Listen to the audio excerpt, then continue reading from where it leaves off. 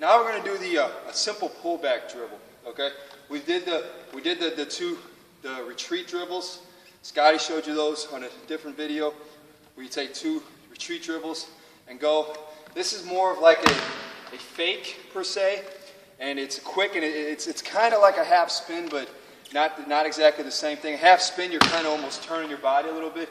With the pullback fake, you really just want to come to your defender, act like you're going to pull back quickly, but still keep my my shoulders somewhat squared up with my defender. Okay, I'm not completely going back this way and trying to fake, and then I'm just going real quick. So maybe I'm coming to a situation where I think I need to do 1 or 2 really hard retreat dribbles, but I see an opening, right? So instead of going all the way back and taking all that time, I can just do a quick pullback dribble and then go.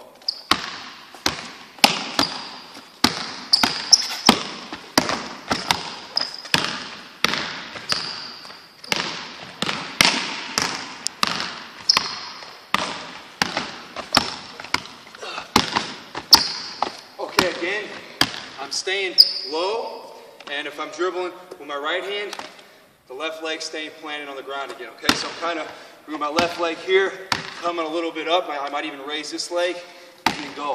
And with the left, it's the same thing. Right foot stays planted, and then I go and attack.